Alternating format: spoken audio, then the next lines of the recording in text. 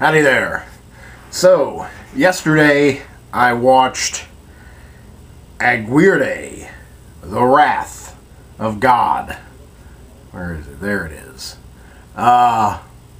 Really interesting film. I put it on my queue quite a while ago. Basically when I was obsessed with Bad Lieutenant, Port of Call, New Orleans.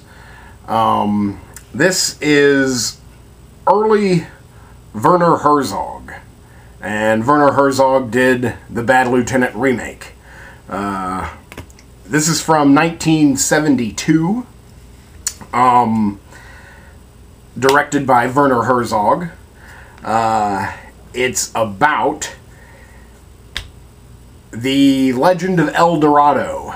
I got a little bit of history here.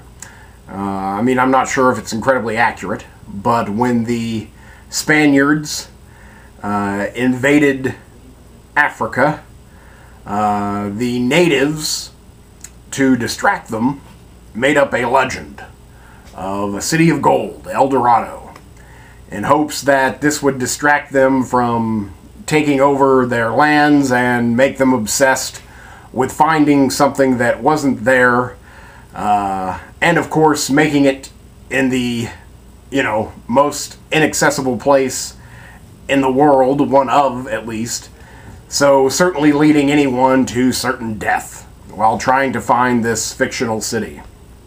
And that's pretty much what the movie's about. A search party of Spanish soldiers and their slaves going down the Amazon trying to find the lost city of gold, and finding only insanity in return. I'm going to go ahead and give the film a 7.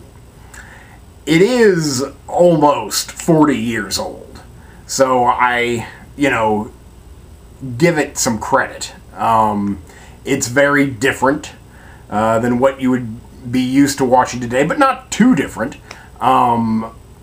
I didn't realize that I'm not a Werner Herzog expert.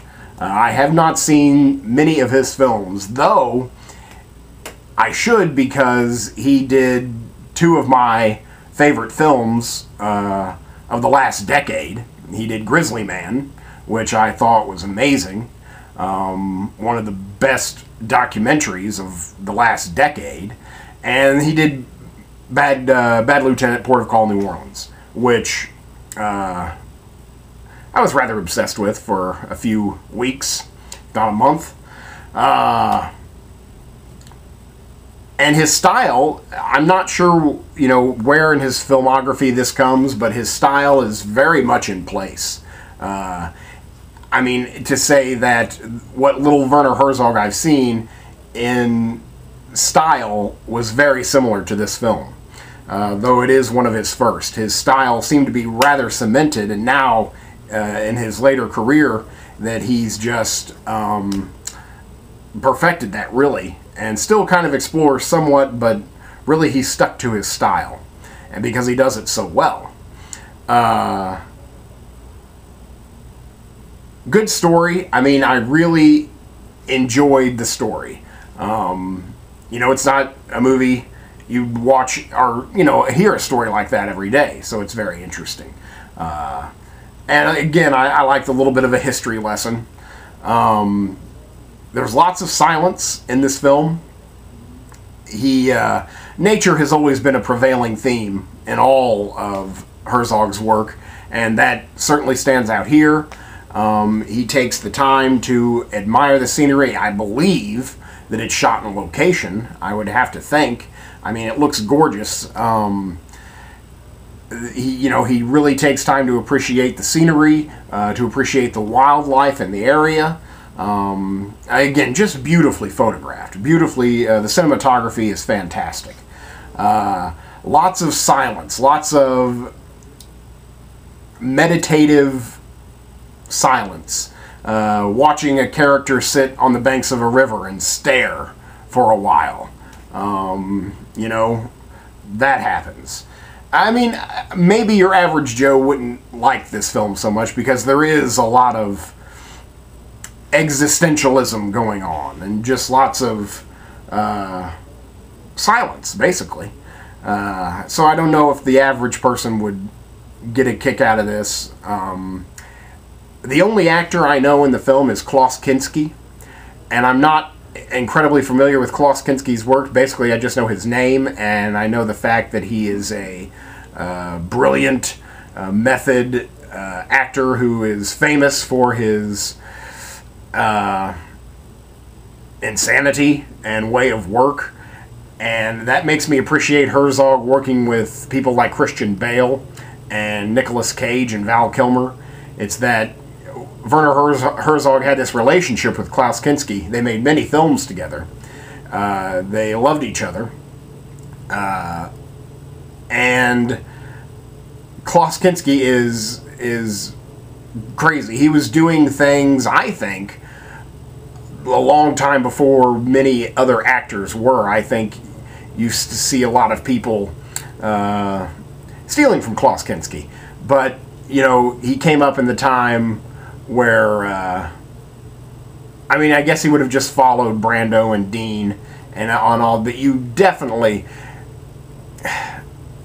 there's definitely an energy to him, an almost sense of danger just permeates from him in this film.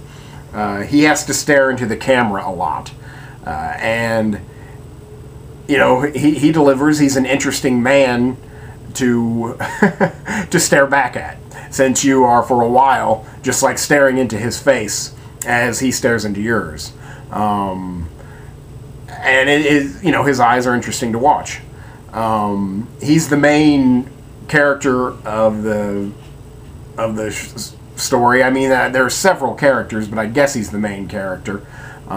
He's the one that basically hosts a mutineer, or a mutiny, excuse me, on the raft going down the river and takes over everything.